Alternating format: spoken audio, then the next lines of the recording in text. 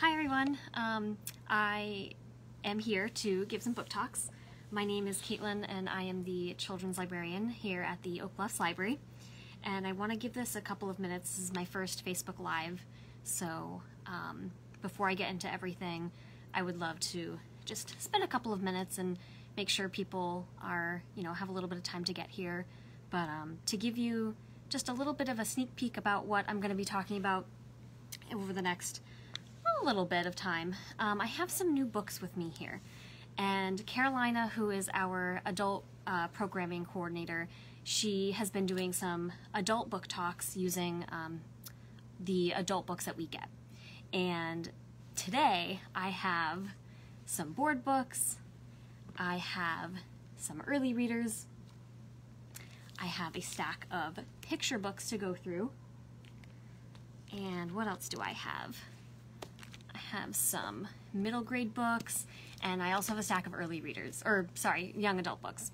So like I said, I want to give people a little bit of time just to tune in, make sure they see this live if they want to. And yeah, and then I'll get started and I'll go over some of these. I won't be reading anything, but I'll go over some information that is in the kind of inside cover of them. I'll tell you a little bit about them. I'll try to give you a little bit of recommendations about what the books will be, what they're best for, so in terms of age group, reading level, things like that. So if you are tuning in, I'll get started. To give you a little bit of, I guess, kind of a plan, I will go over the stack of new early reader books that I have, and then after that I will go over picture books, and then I have one board book, and then I'll go over what we call middle grade books, which are books targeted for ages 8 and up, usually 8 to 13, maybe 8 to 14, and then the last stack of books that I have are for young adults, so that is for ages 13 and up. So just know that if you're looking for a particular type of book, or if you have a child or you know a child that is a certain age, you know when to expect them. So the middle grade and the young adult books will be towards the end of this video. But the first thing that I want to start talking about is the new books that we have for early readers. And the first book that I have to show you is called The Gingerbread Pup. I'm just going to hold this up so you can see how adorable this cover is. So this is called The Gingerbread Pup. It's by Maribeth Boelts. And I know it's about a gingerbread pup, but I wanted to let everybody know that it's not a holiday book. Instead, it celebrates winter, snow, being out in the forest. So this is a lot of fun. The one thing that I wanted to point out about our early readers is that you might notice when you go into the library that publishers have different standards when they kind of label an early reader book. So an early reader, in case you're not familiar, it's usually for readers who are just beginning to learn how to read, or newly independent readers. So kids who are in kindergarten will probably be reading early readers, first grade, maybe even second grade. And so the thing that I want to explain is you might notice that there is a 3 on the spine of this book, and most early readers have that. But the way to kind of know which early reader is best for your child is what I'll explain in just a second, because every publisher labels their books differently. This book has a 3 on it, but for another publisher that might be marked as a level 1. So according to Random House Kids, which published this book here, a level 3 means reading on your own, and they recommend this for grades 1 through 3. So it says, is your child comfortable tackling new words? Does your child like to read on his or her own time?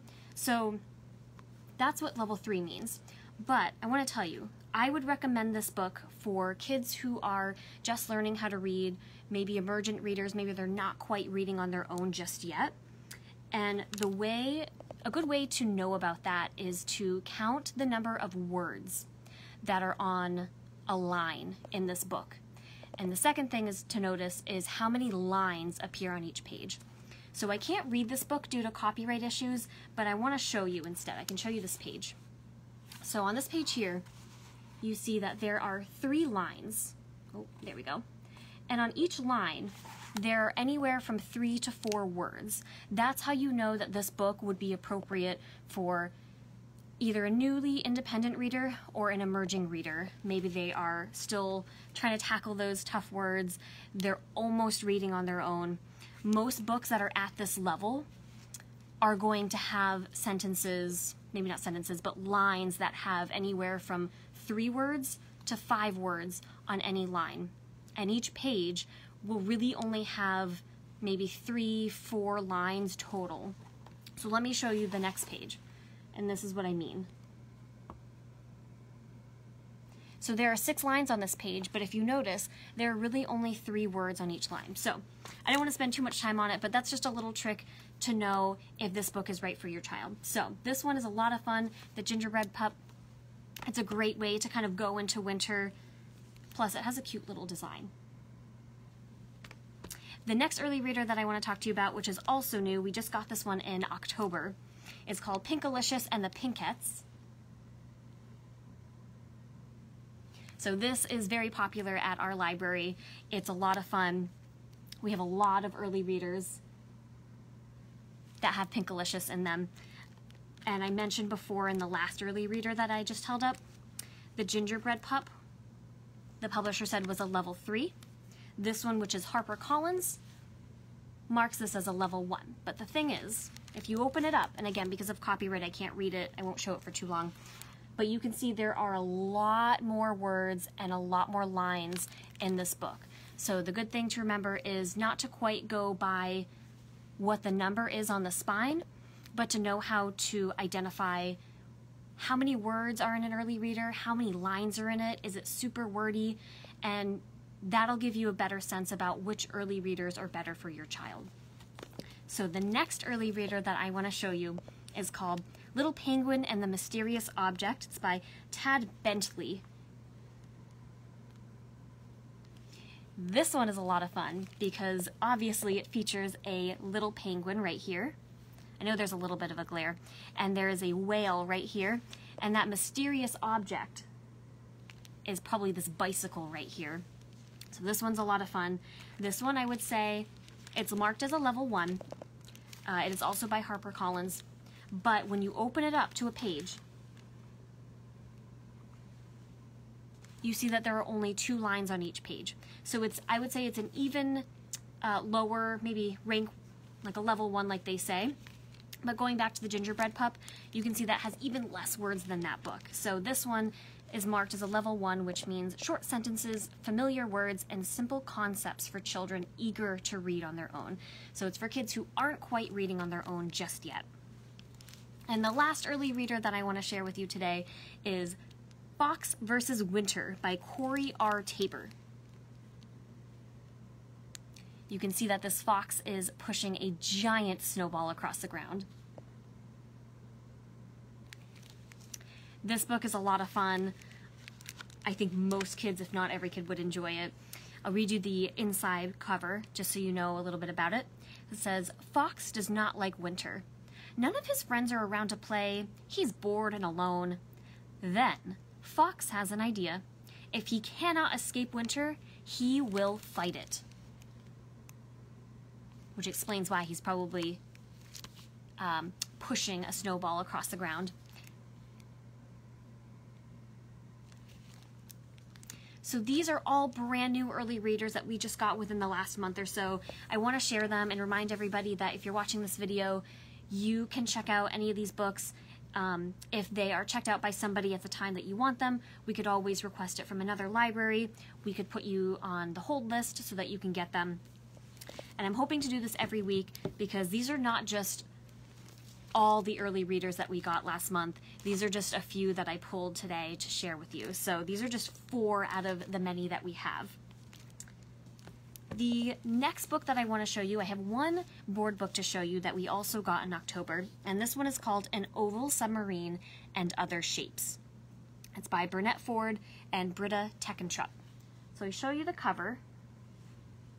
You can see that we have an oval submarine here, and the reason why I chose this book, and I wanted to share it with you, is because this book is great at showing very young readers shape recognition, word recognition, and it teaches the shape. So I'll turn it to the first page. You can see that there's a circle, there we go, on this page here. But then opposite of the circle that it shows you, it reinforces what that shape is, which is good for kids at that young age because they're still acquiring language. They're acquiring new words. And to reinforce what that means, they put it into context. So they take that circle, and you can see that they put it onto a tractor. So when a child reads this book and they see what the shape is, on the page right next to it, it shows you where they can find those shapes. In this case, that circle is the wheels of a tractor. Now, I want to show you a couple of new picture books that we got.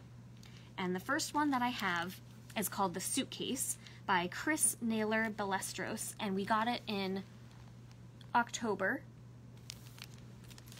And I'll read you the inside cover a little bit. I love the cover of this book, by the way. Look at how vibrant these colors are. The quality of my video might be a little bit dark, but trust me, we have a turquoise little creature over here, and then we have some oranges and reds over on this side. So I'll read you this little inside flap so you know a little bit about this book. It says, when a weary stranger arrives one day with only a suitcase, let me start over. When a weary stranger arrives one day with only a suitcase, everyone is full of questions. Why is he here? Where has he come from? And just what is in that suitcase? To learn the answers, they can either trust the newcomer or discover what they risk by not believing him. So this is a story about hope and kindness, truth and perception, and most important, about how we treat those in need. So I can't really, again, I can't, due to copyright issues, I can't read the book, but I can very quickly kind of show you what it is. I can show you just a little bit of a sneak peek.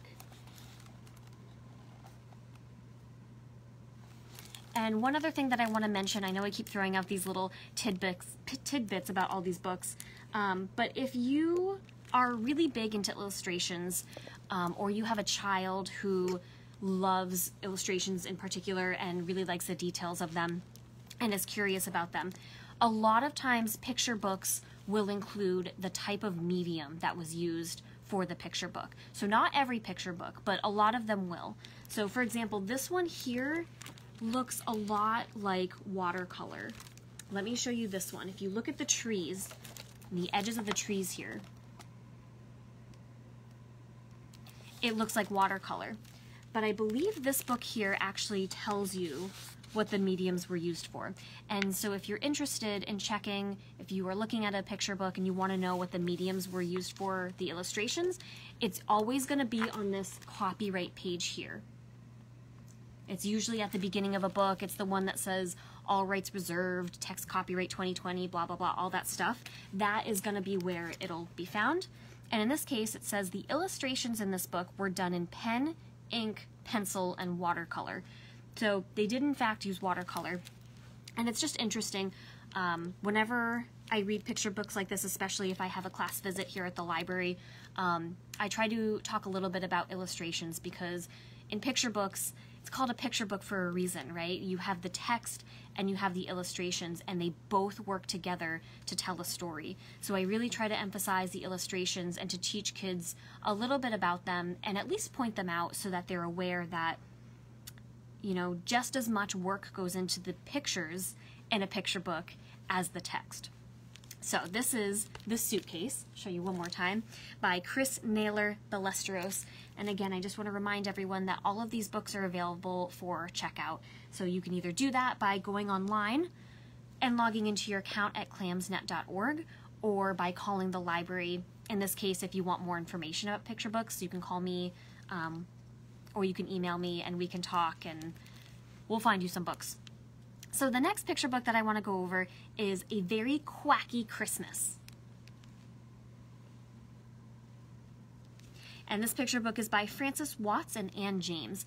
And the reason why I pulled this is because at the library, we place orders for books that cover holidays well before the holiday actually rolls around. So I know we're about halfway through November.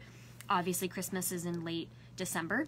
But this gives a chance for families and patrons and caregivers to check out this book well before the holiday rolls around so that other families are able to check it out.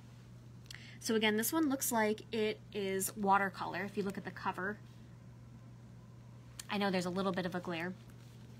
I want to read you the inside cover a little bit so you can know what this book is about. It says, Samantha Duck is getting ready for Christmas. I'm going to give presents to all animals all over the world. Tortoise pal Sebastian isn't so sure. Christmas is not for animals. But with determination and heart and the help of their barnyard friends, Samantha and Sebastian work together to prove that Christmas is for everyone. Families will enjoy snuggling up to read this warm holiday tale of giving and sharing. It's a joyous reminder that with a bit of faith and the love of those around you, anything is possible.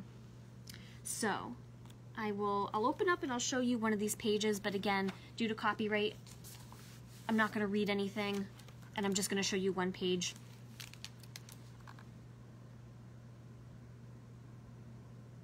So you can see that illustration right there with the watercolor. This book, I believe, it doesn't actually tell you on that copyright page what mediums were used, so we can just guess.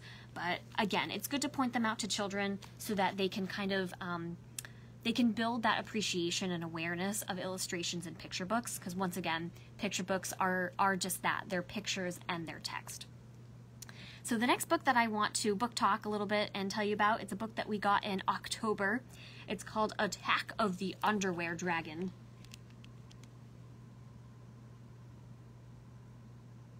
You can see a giant dragon here with a big giant pair of underwear. I actually read this book during a virtual story time to first grade. It might have been the week that we got this book, and the first graders loved it. It was a hit. It was hilarious. And I want to read you the inside cover a little bit, just so you have an idea about what this book is about. It says, Cole dreams of the glory of becoming an assistant knight in service to the great Sir Percival. He is ready to wear shining armor, ride magnificent horses, and master the skill of swordplay. But when Sir Percival falters, Cole must face a harder challenge than he ever dreamed of. Can he rise to the occasion? Watch as Cole uses his training and ingenuity to save the town from the dreaded underwear dragon. Here's a funny story about going after what you want, even when faced with an enemy wearing the most gigantic underwear ever. And then to just give you an idea of the illustrations, let's see, let me find a good page. I'll show you this one here. So again, I'm just gonna show you a little bit of it. The illustrations, I can tell you right now, are very detailed. This book is very funny. And the next picture book, I have a couple more. I told you I have a lot of books to go through. Have a lot of different categories. We have picture books, early readers, board books, middle grade. So we have a couple more picture books. I know my lighting is getting a little weird. I'm doing my best. So the next picture book that I have for us is called Brown, The Many Shades of Love, and this is by Nancy Johnson James and Constance Moore. So I'll show you this cover. This cover is beautiful. Let me show you just the inside page here that shows all the different shades of brown that it goes over.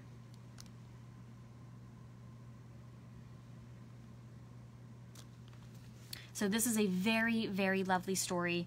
I'll read you the inside cover. It says, Mama's brown is chocolate, clear, dark, and sweet. Daddy's brown is autumn leaf or like a field of wheat. Granny's brown is like honey and Papa's like caramel. In this loving and lovely ode to the color brown, a boy describes the many beautiful hues of his family, including his own, Gingerbread. This book is beautiful. It's amazing. The illustrations are amazing. You know, you could read this to really any young child at any age, babies, toddlers, preschoolers, and I think that they would really appreciate the story for what it is.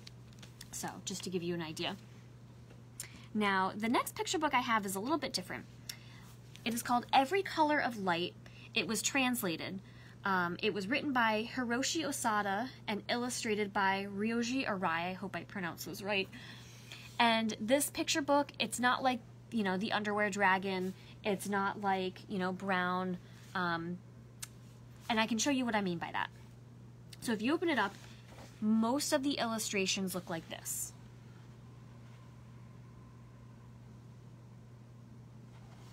So if you know any kids, or if you're, you know, if you have kids who are really interested in illustrations and art and the details that go into picture books, I think they would really enjoy this one. I wouldn't recommend this for a toddler or younger. I mean, you could definitely read the story to them, but I think in order to really appreciate the story itself and the illustrations in it, it's really aimed for an older audience. So it talks about all the different colors of light and art in nature. That is every color of light. And the last picture book that I have that I want to go over is called My Words by Grant Snider.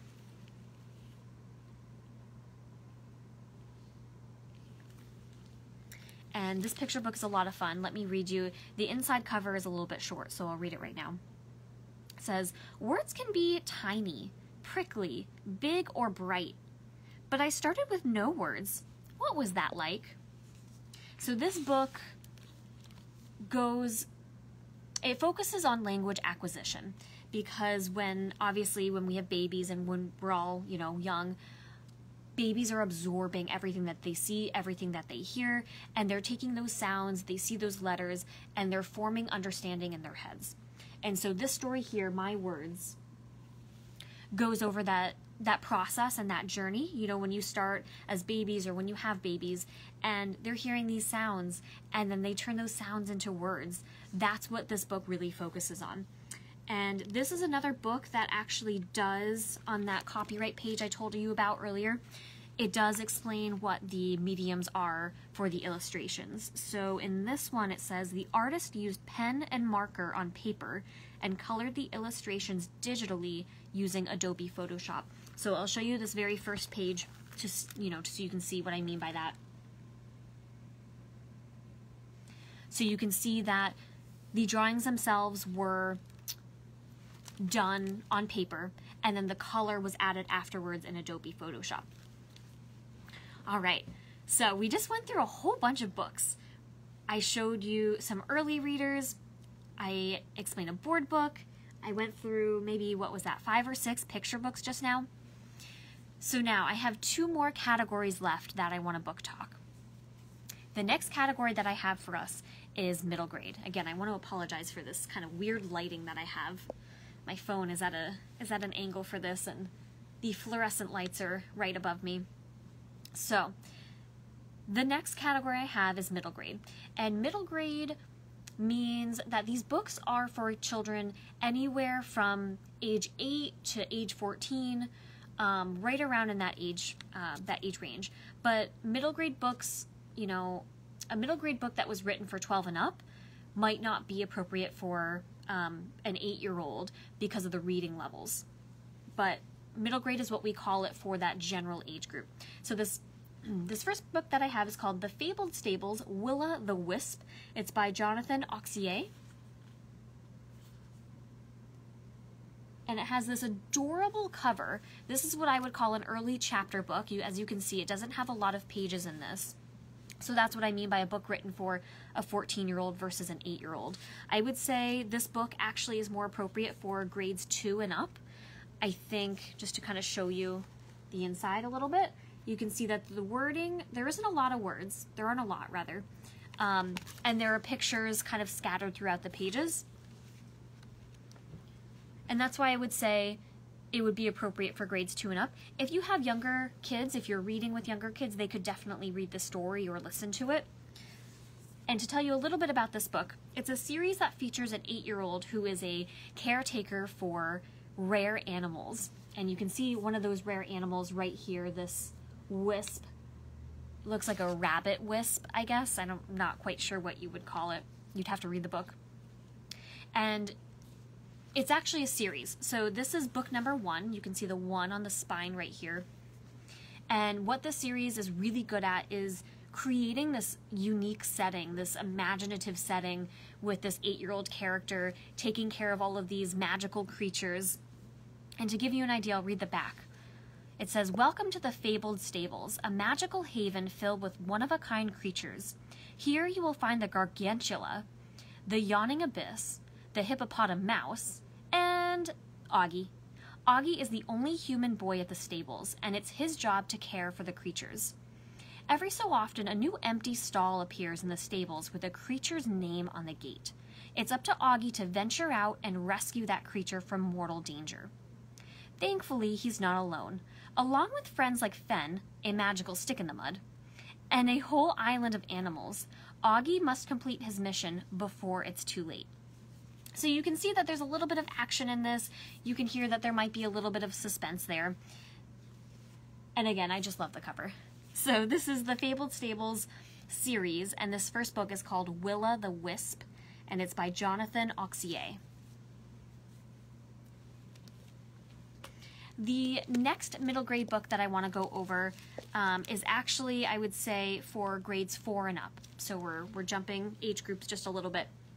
It's called Zora and Me, the Summoner. And this book is actually the third and final book in the Zora and Me series, which started, I want to say it started around 2010 or so. And this book aims to honor Zora Neale Hurston's legacy. So it features Zora Neale Hurston and her family in this book and in this trilogy, but they are fictional tales. And so one of the great things that I really love about this series, this trilogy, is that this fictionalized tale might spark some interest in some of these readers to then go and explore Hurston's other work. So they get to enjoy the story here, all 3 books, and then maybe when they're a little bit older, or maybe if they're curious right now, they can explore the other works that she's written before. And to give you a little bit of an idea about what this book is about, I'll read just a little bit of the inside cover. It says, "For Carrie and her best friend Zora, Eatonville, America's first incorporated all-black township, has been an idyllic place to live out their childhoods. But when a lynch mob crosses the town's border to pursue a fugitive and a grave robbery resuscitates the ugly sins of the past, the question of who should bear the blame for these trespasses becomes a hard duel between the town's first and only mayor and its charismatic preacher, the Reverend John Hurston, Zora's father." And then it says at the bottom, "In this fictionalized tale, award-winning author Victoria Bond explores the end of childhood for preeminent author Zora Neale Hurston." The other thing I want to mention about this book here is that at the very back of it, on the last few pages of this book, there is a timeline of Zora Neale Hurston's life.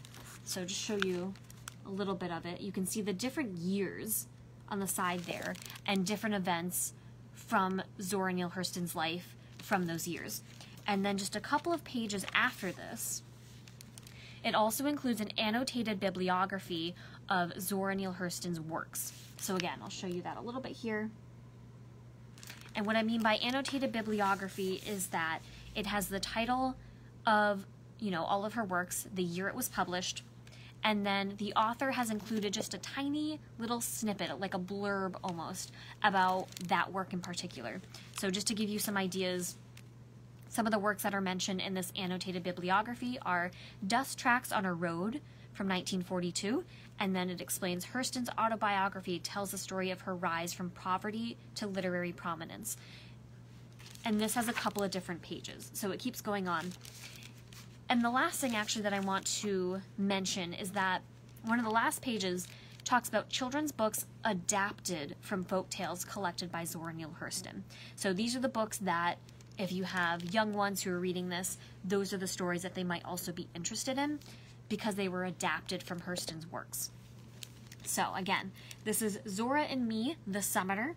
It is the third and final book in the trilogy. And the author is Victoria Bond.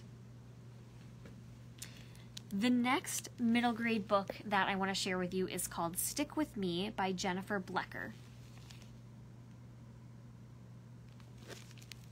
This book is about 2 middle school girls who navigate a new friendship and also life's difficulties together.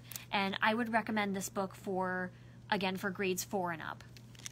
Let me read you a little bit about the inside, because this book really stood out to me when it first came in, actually when I first saw it online before we had even ordered it, because of the issues that the characters go through. I think readers, especially in 4th grade, 4th and up, could learn a lot from these characters. So let me tell you a little bit about them.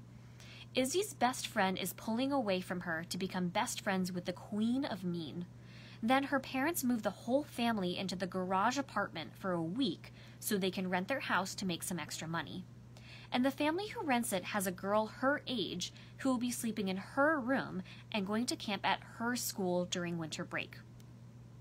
Ren never wants to get off the ice, not until she's ready to nail her figure skating routine at sectionals. But then her little sister qualifies for a life-changing surgery at a hospital hours away. So her parents rent a house near the hospital and say the whole family has to stay for a week. Then they send her to camp at a school where she doesn't know anyone, and the mean girls have it out for her. Izzy and Ren don't think things could get any worse, but in the end, there's tape that's covering it. Each might be exactly what the other needs. So again, this is a nice little book. It has a lot of lessons and teachable moments that readers can learn from. So this is called Stick With Me by Jennifer Blecher. The last middle grade book that I want to go over, and actually we might even have some viewers right now who might be interested in this one because it is about Star Wars.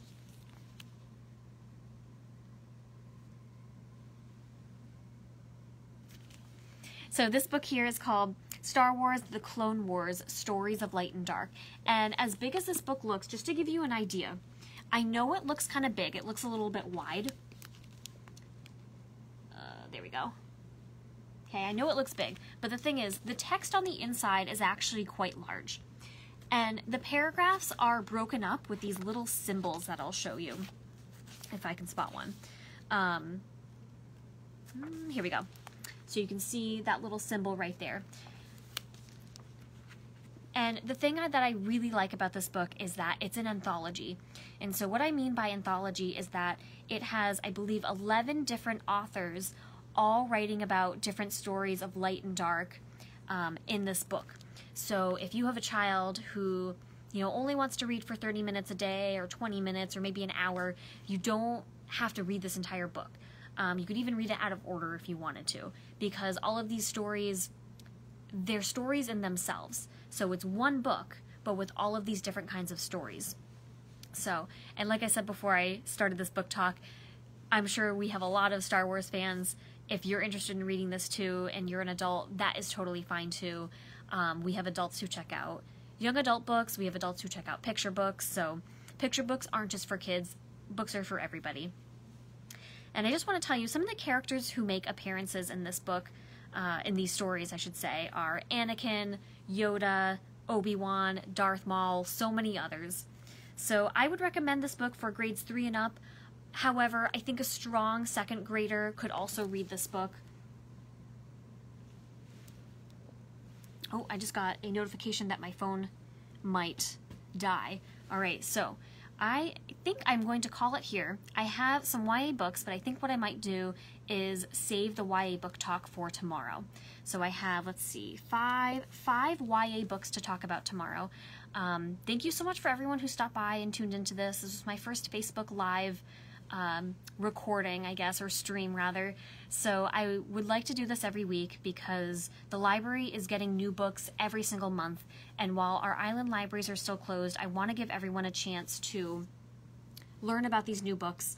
And if you can't do that in person, then at least I can do it through a stream and hold up these books. So if you liked anything I talked about, log into your account online, clamsnet.org, or call the library. You can also email me. It's my first initial C and my last name Clark, C-L-A-R-K, at clamsnet.org. If you can also find that on the website too.